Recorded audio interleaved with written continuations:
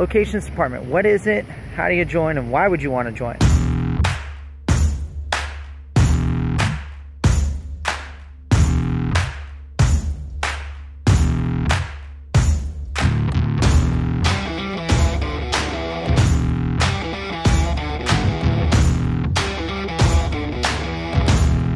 Today's been a little interesting. Driving around location scouting again and trying to lock in the last few things and realistically just get a few more options. And it's not been as easy as I'd like or as thoroughly done as I would like, but we are against the timeline and that's what happens. So I don't feel like I adequately explained location scouting and locations department yesterday because it was just kind of haphazardly thrown together. So part of location scouting is literally being the stand-in and walking through the scenes for the director and the DP to like actually look at. So that's what Leo and I just did. We just walked that scene. So we're gonna go check in with them. Well, locations is really the kind of backbone of film work in a sense. It's where you're shooting, where, you know, in a city, in a town, whatever. It's finding all the buildings, the streets.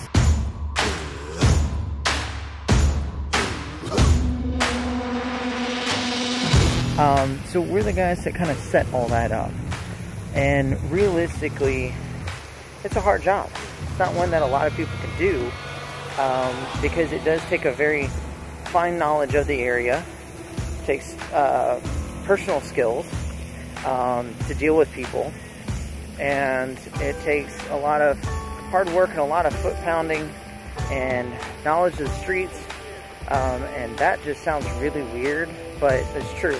It's knowing anybody and everybody and how to find out who owns a property or a building or a business, and then how to work with them. So understanding what days businesses or bars or restaurants are busy, what times roads are busy so that you can move through and things around. You know, it's a little crazy. It's all inclusive. There's all kinds of things to know. You always got to keep your head on straight. And the other thing is you're constantly fixing problems that the rest of the departments create. You're constantly working with keeping the city and the local people together. So I'm gonna duck into Best Buy real quick, and then we'll take part 2 of this conversation.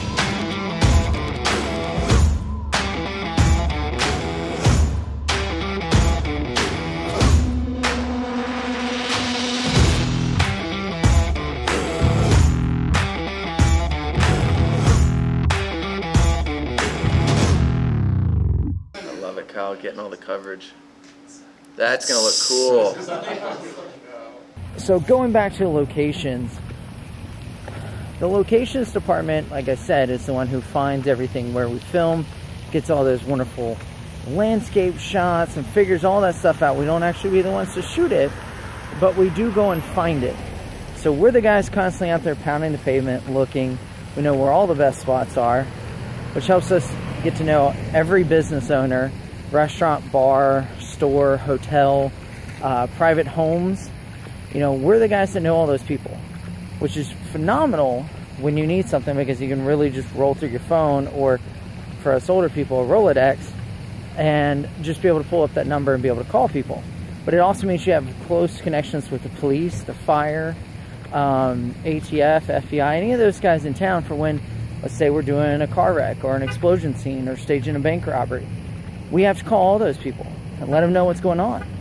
So having those kind of relationships is amazing.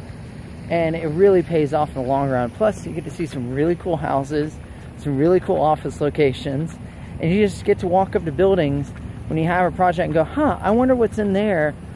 Let me go knock on the door and find out. And sometimes, yeah, people say, no, I'm not interested. And that's okay. Because then you go on to the next location. You go find another one.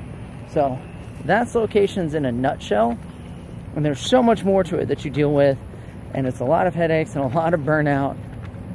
And a lot of stress, and a lot of time away from home, but I honestly wouldn't trade it for a lot of things in the world. And it's one of the best departments I've ever worked in, and one I truly enjoy.